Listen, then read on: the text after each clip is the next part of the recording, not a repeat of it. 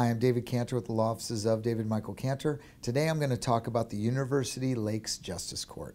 Now, if you received a ticket for DUI or misdemeanor crime and were told to go to the University Lakes Justice Court, this means you were stopped by DPS or Maricopa County Sheriff's Office.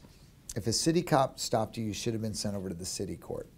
Now, the jurisdictional boundaries of this particular court are Continental Drive to the north, Warner Road to the south, Phyllis or Price Road to the east, and Mill Avenue to the west. Now, this is not a perfect rectangle. The actual jurisdictional boundaries look like this. Do you see how it juts up and down and side to side? So what happens is, if you were charged and told to go to University Lakes, you need to come on in and see us, and we'll make sure you were actually stopped within that jurisdiction. If you were not, you have a jurisdictional defense to get the whole case thrown out. Now, the court address for University Lakes Justice Court is at 201 East Chicago Street in Chandler. That's at East Chicago Drive and Delaware Street.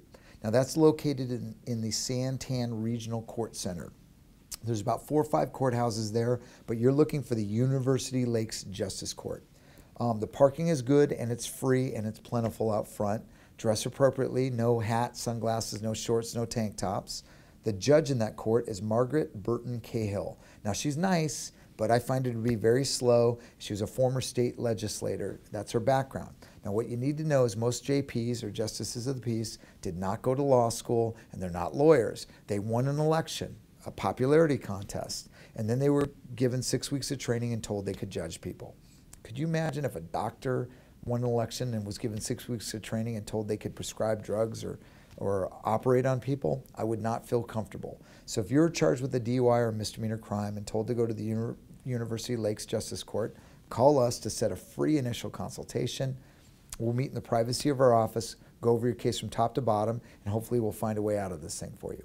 But if this applies to you, I look forward to hearing from you soon. Take care.